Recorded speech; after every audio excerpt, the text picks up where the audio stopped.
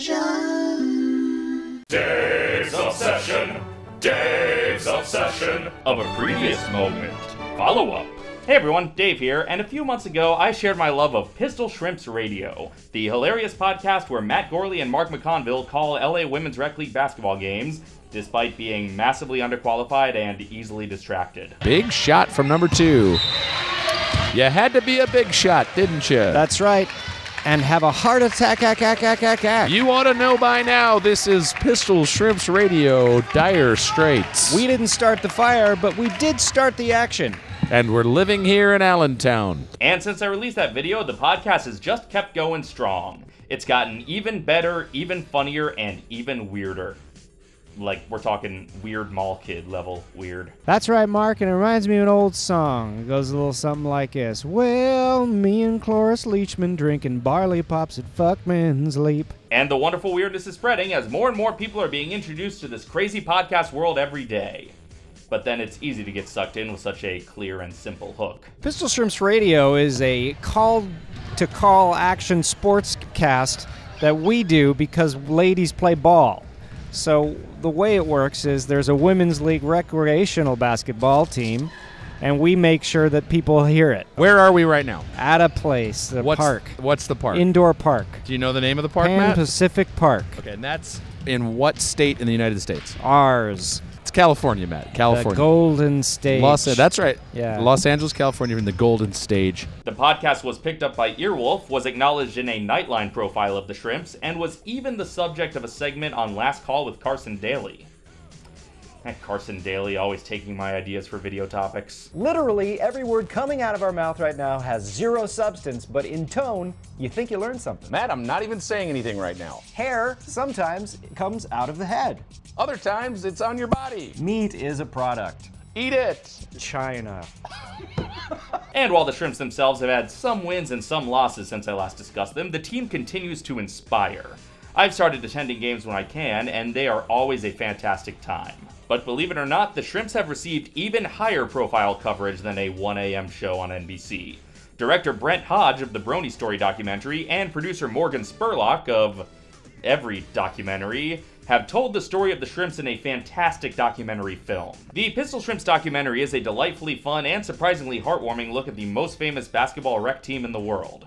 I was fortunate enough to be able to attend a screening of the film in LA. It made me laugh, it made me cry, it made me go home and spend the next day watching the film again over and over on CISO. The film centers around the league and the community that formed around the league, including, yes, the podcast. Those of us who love the podcast will love hearing episodes synced up with footage of the games, essentially turning Matt and Mark into the film's narrators. Jesse Thomas with the free throw. It's good as gold.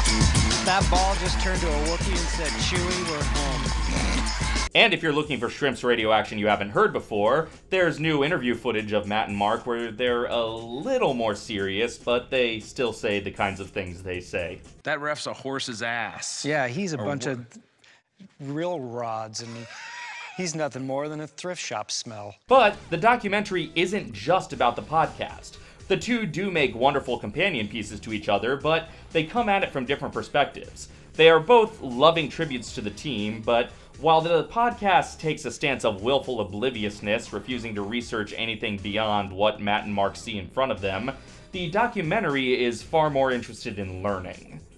Maybe not learning about basketball, but certainly learning about the people who play it. The film profiles several of the Shrimps individually, going into their lives, their desire to play basketball in the first place, and their other projects. Some of these other projects you may know about, like Amanda and Maria's writing career, or Molly Hockey's really impressive re-edits of The Bachelor. Others may be new to you.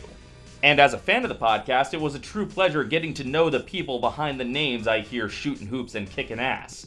Now when I hear Jesse Thomas dribble down the field or Hanma Boogie block a shot, I know a little bit more about the person behind the basketball action. In an attempt to have some semblance of a Hollywood narrative structure, the film is centered on the second season of the podcast, so regular listeners will already know the outcomes of the games. But the real story of the film is about these women from different walks of life forging their own community in a town where genuine friendships are notoriously difficult to come by. It's a lighthearted and humorous look at something that is genuinely moving and inspiring. When you're a kid in gym class, they keep telling you that sports are good for you because they teach you the value of cooperation and teamwork, and I've never found that to be true in practice until I discovered the LA Women's Rec League. Most of the sports I've encountered in my life ended up being more about petty competitiveness and violence and senseless aggression, but the LA Women's Rec League actually embody all the positive aspects that I've been told sports have all my life. Oh, sure, they still get competitive, but the sense of community overpowers all. We mean on the court, but off the court, we nice. If the heart of sports really is about camaraderie and teamwork, then this amateur league of inexperienced hobbyists embodies sports in their absolute purest form. So suck it, professional leagues. Maybe you could learn a thing or two.